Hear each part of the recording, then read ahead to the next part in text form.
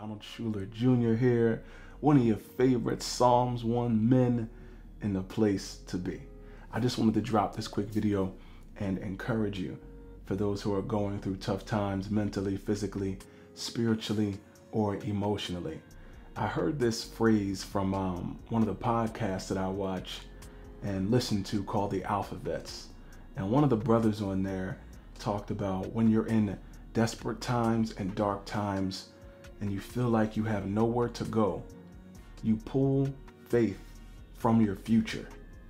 That blew my mind. Pull faith from your future. Because again, to me as a man of God, faith is the substance of things hoped for and the evidence of things not seen.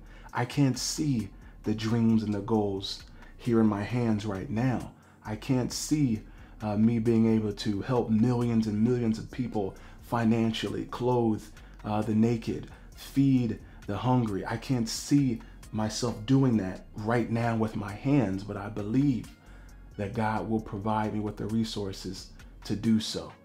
So when I get discouraged and I feel like I don't have enough, I gotta understand that I have enough, and I have to pull the resources, pull the faith from my future to be able to make an impact in my present, making sure I'm doing the right things to prepare me for the calling that God has called for me and for you.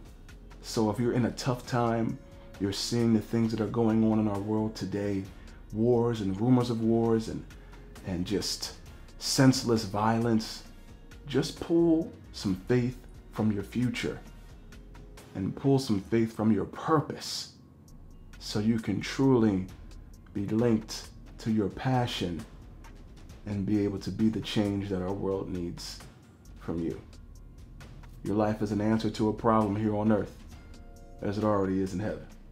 Thank you so much for watching, and please share and like and send this to somebody who you know needs to pull faith from your future.